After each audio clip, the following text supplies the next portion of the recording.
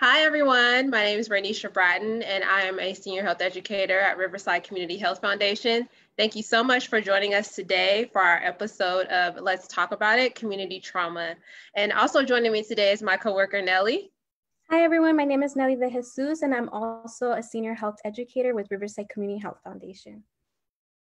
So we're a part of the community empowerment programs that support community advocacy and positive changes to improve the health of the East Side.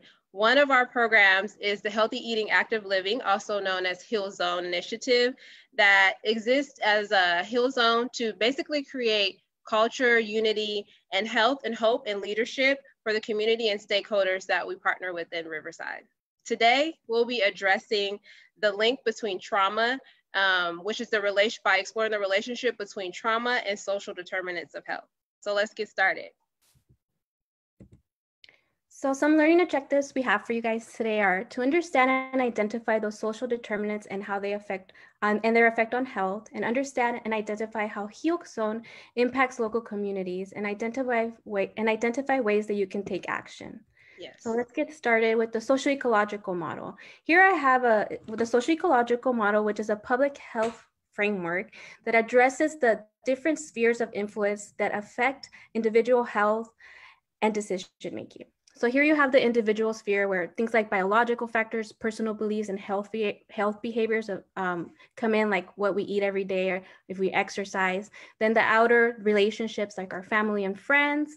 And then we have community, the schools, the workplace, and neighborhoods. And then the outer sphere, which is society, which includes all the social norms, the laws and policies that are passed, and how that in turn affects our health.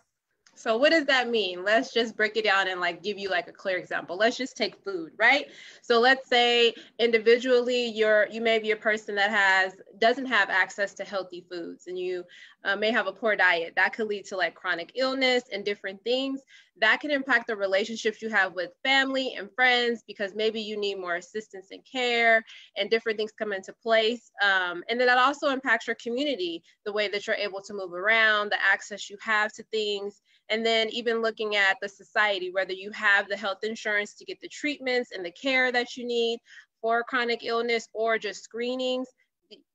What we want you to take away from this is that it's all linked. But that sounds easy, right?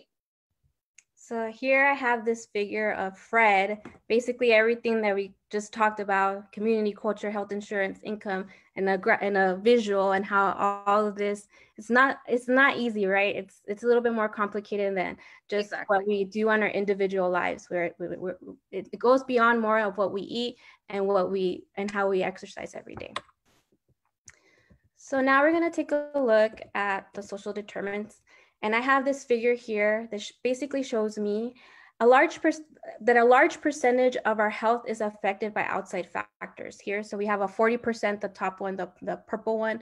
We have education, stuff like social job status, family and social support, income, and community safety. As you can see, and then we have 10% of physical environment. And you can see half of this can be traced back to where you live. So that's yes. kind of crazy to think that, whereas we thought before that maybe a large of it affects a large of what we do, like our eating habits and our physical activity habits. A lot of it is things that we cannot control, and we're going to explore a little bit more on these on why there are social determinants of health. So let's start out with economic stability or income. So why is this a social determinant? Basically tells us how much money you make affects what type of food you buy, whether it's healthy, whether it's unhealthy, the quality, where you go, where you're able to purchase food, and where you can afford to go out to eat, and outings, even if you can go out and afford to go eat and do outings, or if you can only afford junk food. And then it also affects what type of housing you're able to get, what neighborhood you live in. Now let's look at employment. Let's look at the social and community context, which is oppression and discrimination. Let's look at this as a very hot topic, that we're as a society we're facing. Yes. So why would this affect our health, right? So when we look at discrimination and hiring practices, when we look at discrimination and when people do get jobs, and people of color, or gender biases of who gets paid wages, and all that affects our health, and medical biases, as well as those that get people of color get treated in the medical field differently than their counterparts. So, and I'll in turn, that affects our health. So now let's look at employment. And why does employment affect why is that a social determinant? Well, it affects because what type of work do you do? You know, nowadays, are you an essential health worker? You know, all of this is going to take factors and impact your health, how risky your job is, and things like, does your work have an employee wellness program? Things like that, all in turn affects our health. Absolutely. Another area we're going to consider is education, right? So your access to a good education or a poor education, it directly affects your health. If you're a person that K through 12 had access to a good education, the chances of you going to college and receiving a good job and having income to support yourself are increased. But if you had lower education, the access to get into like a good college and have a better job may be decreased. So it is a direct link to the health impacts that we may have throughout our lives. Another area that we want to consider that was briefly mentioned is healthcare. So if you suffer from a chronic illness or you need screenings and you don't have access to healthcare, that is a direct impact on your health versus someone who does have access to good healthcare, they may have better health outcomes. So our accessibility to healthcare is directly linked to the quality of life we live.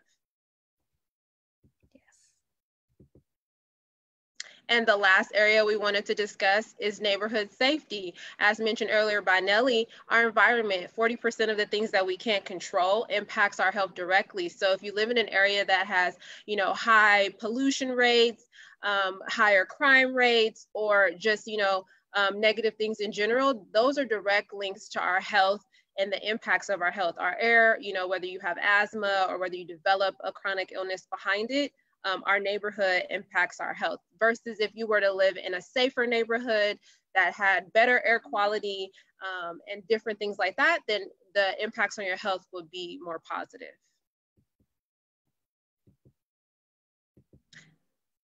So now we're going to take a look at real local examples. And here I have this picture of local youth and resident leaders that at our NAC Day, which is a day where we go to Sacramento, and it's a day filled with advocacy where they look at local policies that are going on and they're advocating for their health and what is important to them.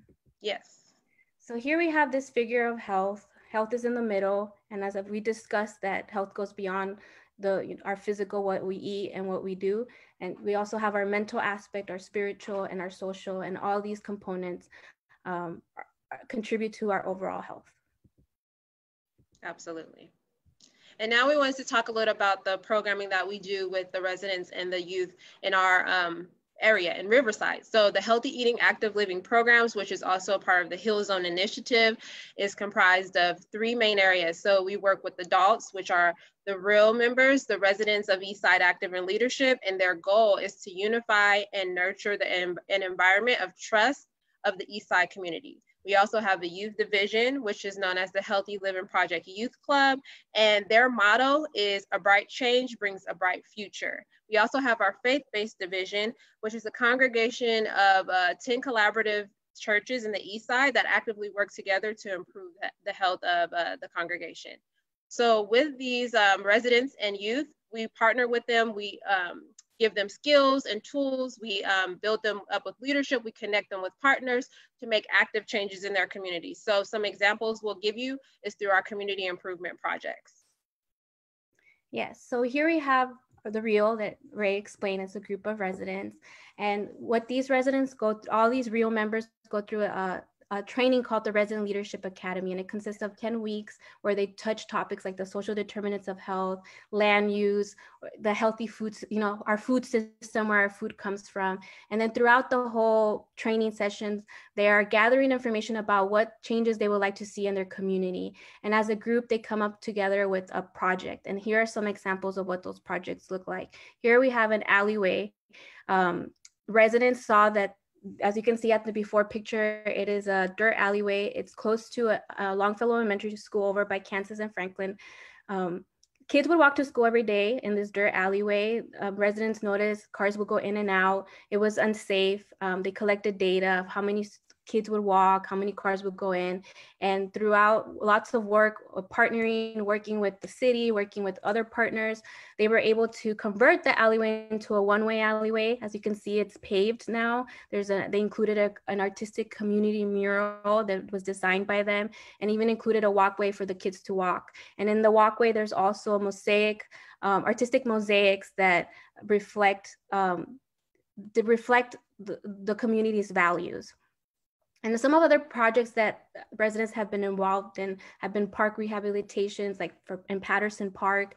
Residents saw that there was a need for just to promote a more safety environment for families, and they were able to paint a community mural in the bathrooms and make it more lively. And also touch on the community murals. We have over 40 murals throughout the East Side that reflect community values, that reflect, they are designed by the community, alongside with community artists. And yeah, it's a wonderful experience. And here we're gonna get to see a video of Mrs. Jackie and her personal experience being involved in these projects.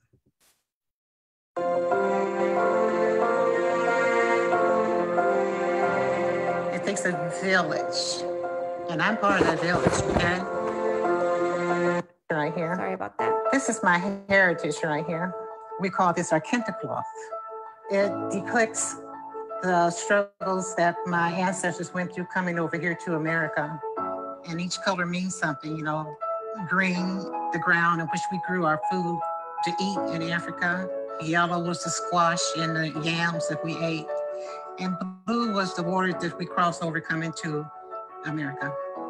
These pieces of fabric here had to go in the mural because it represents my family history, and more so the family history of African Americans here in Riverside.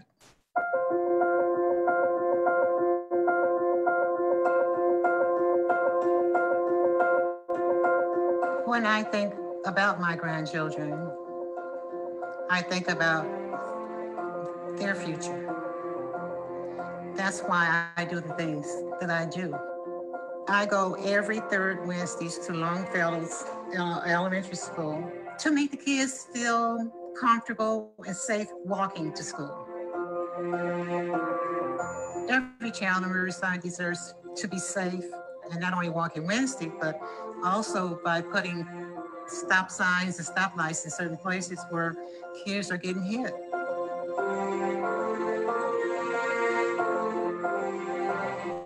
It takes a village, and I'm part of that village, okay?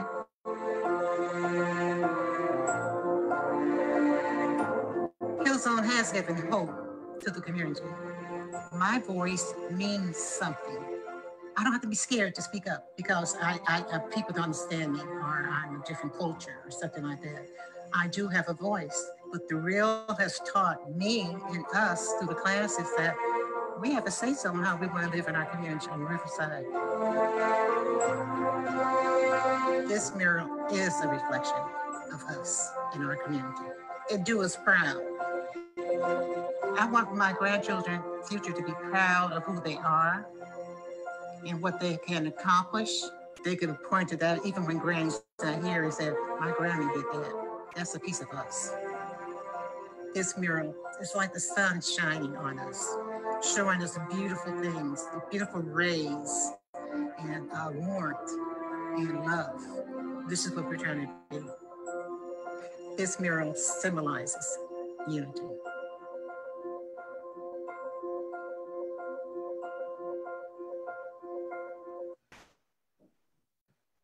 I love that video. Yeah, so that was a wonderful example by Mrs. Jackie.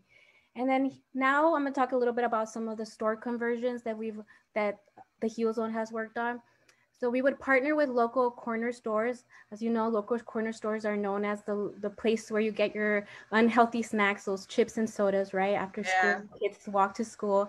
So we decided to partner with these local stores and ask them, are you willing to provide fruits and vegetables if you had the chance to So all of them said yes. Oh, all the stores that we worked with said yes. And we were able to provide them refrigeration and storage for their produce. And then in turn, we also got to work with community members and a community artist to paint a mural that reflects the community, the community unity among the East Side. And a lot of these store owners share with us that they have noticed a lot less tagging in their stores since having these murals up in their stores.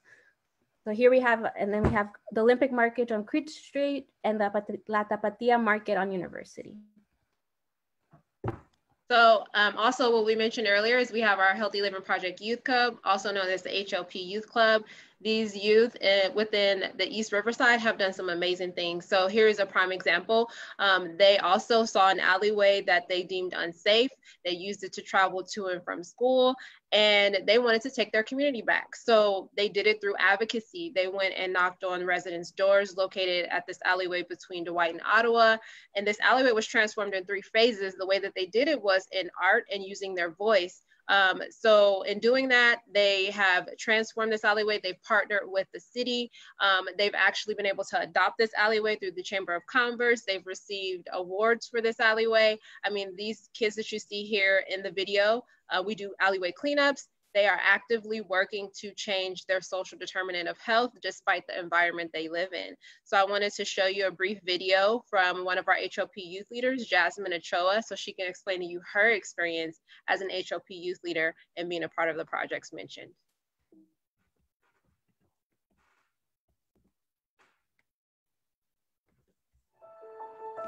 I love colors a lot because they bring out emotion.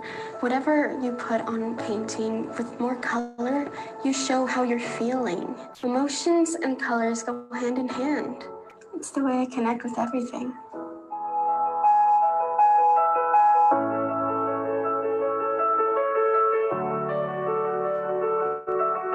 HLP stands for the Healthy Living Project Club. We're trying to make changes in our community that's creating something more. We're positive, happy, funny, creative thinkers.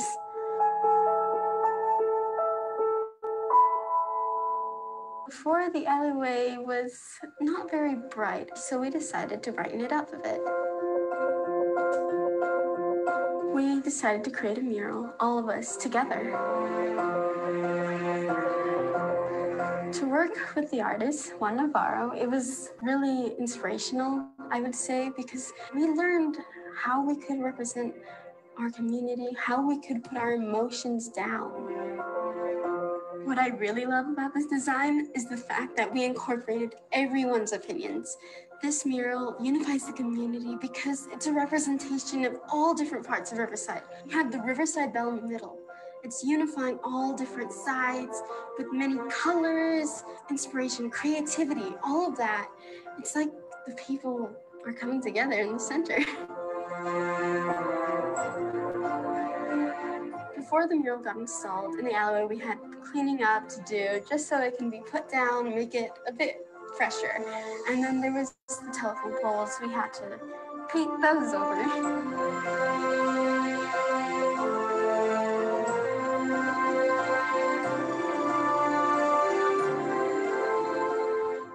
I feel more connected to my community because I put something there that represents them as a whole. Different cultures, different ethnicities, different backgrounds, many different experiences. It's bright, it's unifying, it's the people.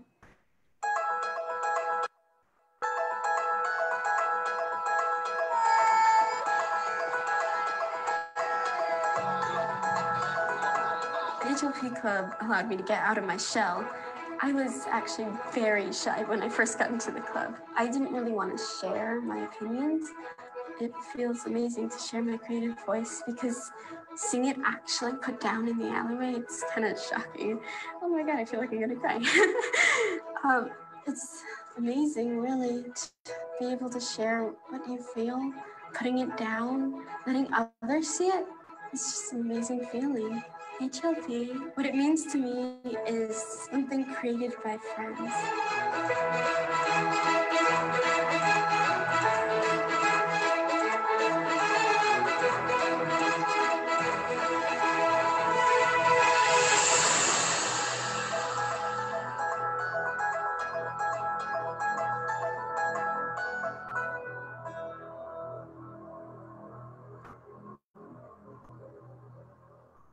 So as you can see, the youth of East Side, Riverside, they're amazing and they do a lot to change their community. They are true advocates. That is the first of its, and the first of Riverside. So they made history. They are truly leaving their mark. We also have a different division within our Healthy Living Project Youth Club that is also located at John W. North High School. So they have worked over the past couple of years to advocate for food security. Here you see them. They partner with RUSD NEOP program to learn nutrition education. They received donations for garden beds. They received all the education for starting their own garden on their high school campus. So you see them starting from the ground, building the garden beds, leveling the ground.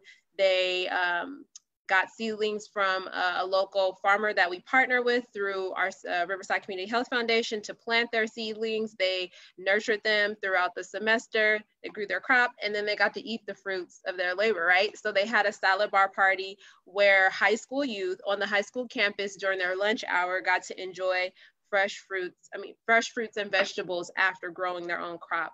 This not only brought fresh food to the high school campus, but it taught them skills that they can use at home and just to improve their health overall. Speaking of community gardens, here we have the community garden over at Community Settlement Association, or CSA, where basically residents are able to have a little plot. They have monthly garden club classes, club meetings, and also they go through classes like master gardener classes to learn about gardening and how to how to grow these fruits and vegetables. So it's just a wonderful, with the empty plot of land, anyone can create a community garden in their neighborhood.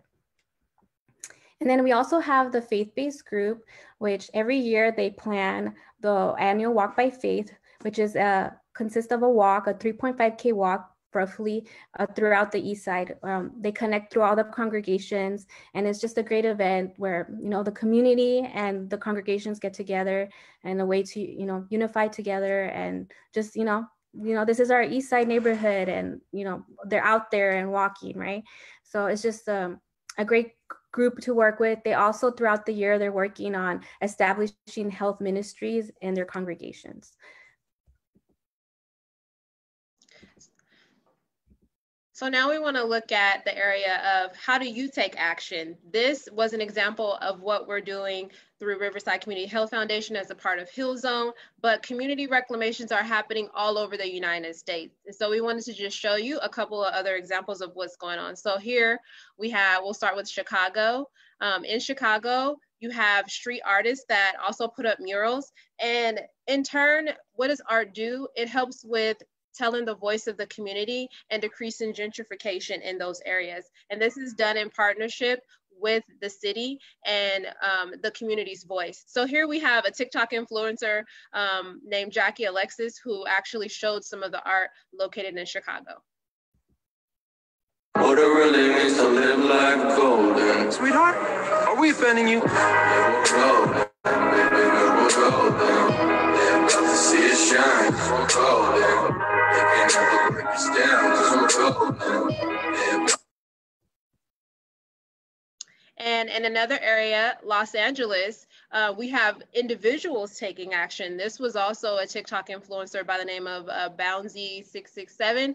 She went and took it upon herself to make DIY homeless sanitation stations to combat COVID. So this is for people who are homeless, who need hygiene outdoors, or just anybody in the neighborhood who want to keep their hands clean. So I thought what she did was really inventive. And these are things you could do locally.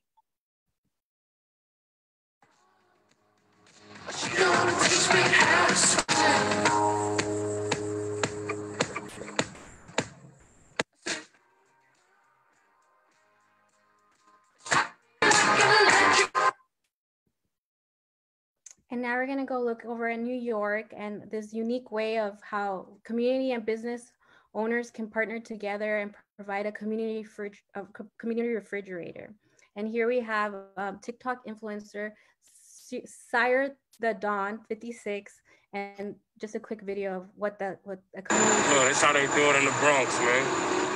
Free fridge. It's for the community, man. community refrigerator, man, outside so people can. So just so many different ways you can get involved. Yes. Now we're going to take a look over at in Oakland and more community art. Here we have a community art mural by TikTok influencer S. Javier. Let's take a look.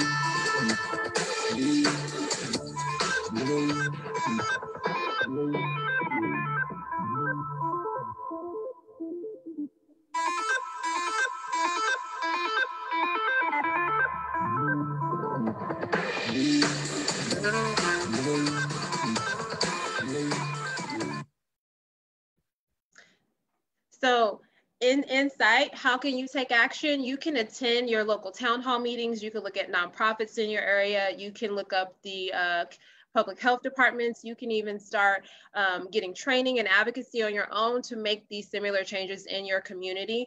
Also, if you are local and you are in the Riverside or the east side of Riverside, you can come and join us. At the Hill Zone, we have all of the programming that is available to the community for free. We train you, we support you, and we advocate for positive changes that impact your health daily through Riverside Community Health Foundation. Also, if you're looking for more ways to get involved, you can also go to rchf.org to see all of the classes and sessions and things that we have available for you throughout the week. Yes. Thank you so much for joining us while we shared Hill Zone residents-led community projects that provides insight in community change and the correlation between community trauma and the social health determinants. Please join us next Friday, July 24th at 3 p.m. for our next episode of Let's Talk About Community Trauma. We want to hear from you, so let us know what you thought about the topic that we explored today by commenting below. If you have an idea or another topic that you would like us to explore, please share with us by commenting below. Lastly, don't forget to like and follow us on Facebook and Instagram for more classes, sessions, and great conversations. Again, thank you so much for joining us today. Have a great weekend. Have a great weekend, and thank you for listening. Bye.